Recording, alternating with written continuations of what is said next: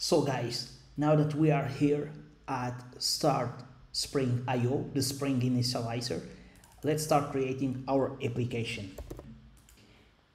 So resuming, we have here in terms of dependencies, we have here Spring Web, we have the Lombok, we have the Spring Cloud Stream dependency, we have the Spring Data JPA, which we are going to use also MySQL driver. So let's generate our project and I will be back. So guys, now that we have here our project, I will be adding more dependencies and configurations, okay?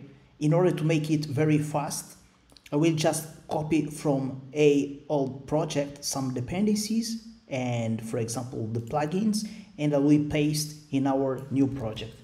Just for example, like here, I will just replace it with this one, which has now the Mapstruct. We are going to use the Mapstruct project in order to very fast, okay, map our, for example, DTOs into domain models or something like that. So that's the reason I'm using here the Mapstruct. So the next thing that we need to do is to add the Mapstruct dependency.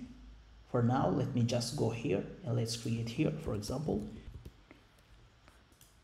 version, the dependency version of the Mapstruct.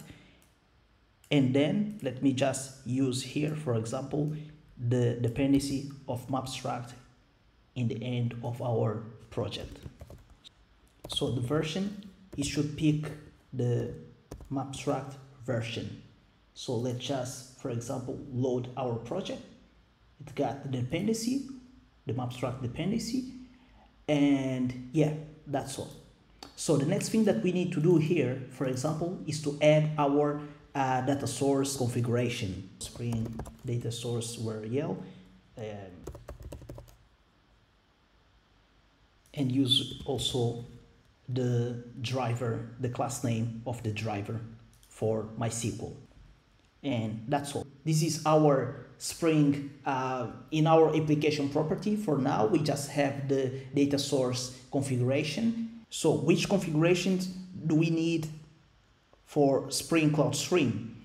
So for Spring Cloud Stream, as we saw, the Spring Cloud Stream, we have different binders. For example, Apache Kafka, we have RabbitMQ, and so on. So in order to start creating our event-driven microservice using the publish subscribe pattern, we need to use, in our case, okay, in our example, we need to use the Spring Cloud Stream for Apache Kafka. This is the one that we need here.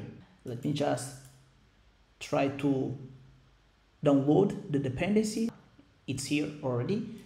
So now that we have the Spring Cloud Stream Kafka, you have to take care about this because we are going to use Apache Kafka.